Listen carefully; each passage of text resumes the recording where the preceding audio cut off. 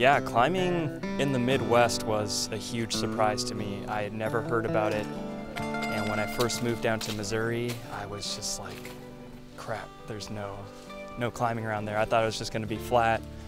Really discovered a lot of stuff down here at Providence. It's always a different experience. It seems like each time you climb a route, it's a little bit different than the last time you climbed it. So I was very excited to find that there were hundreds of routes within a 20-minute drive of where I lived. It was awesome, yeah. It's a nice undercling right under the roof. Yeah, I'm still not sure about that beta on the Just reach as far left as you can get. Yeah.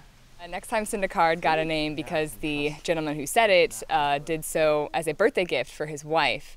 And he came home and said, "Oh, I set a route for you for your birthday, and as your gift you get to name it." And her response was, "Well, next time just send a card."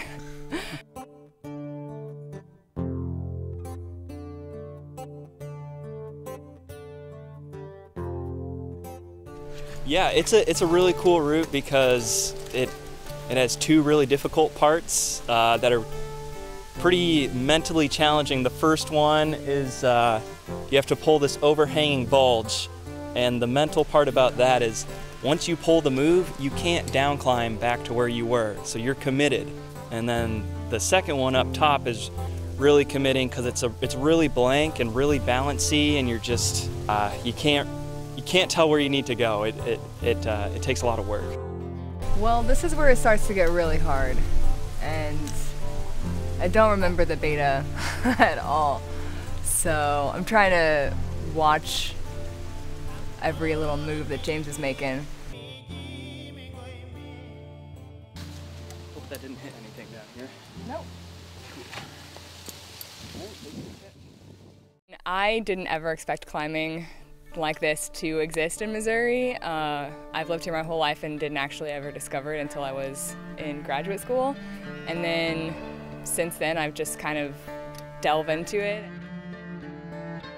This route is actually very interesting. I think it has a really slabby, balancy start, and then you get to this weird bulge that requires some more strength than the lower part of the route.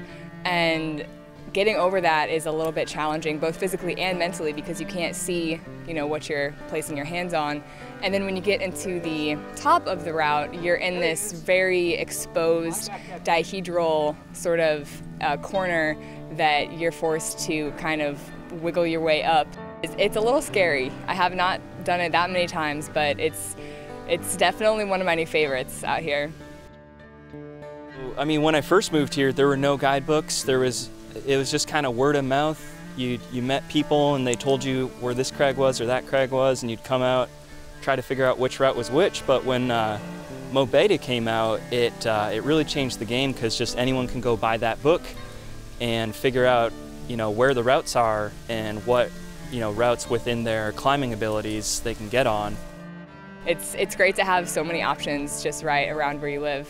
Especially when you get to the top of the route and you look back and you see like the beautiful river and all these great farm fields, and it's a surprising view once you get to the top of the cliffs, and it's honestly not something I anticipated discovering here in Missouri.